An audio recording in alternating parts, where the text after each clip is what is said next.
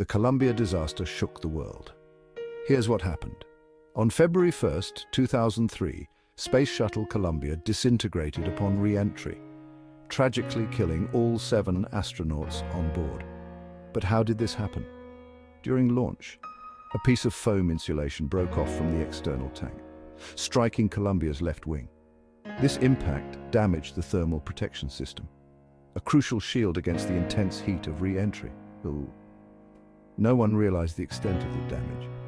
As Columbia re-entered the Earth's atmosphere, superheated air breached the wing, causing the shuttle to break apart. This disaster led to a 2.5-year suspension of the shuttle program and major changes in NASA's safety protocols.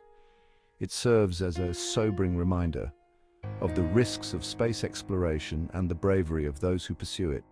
Remember that every step into the unknown pushes humanity forward.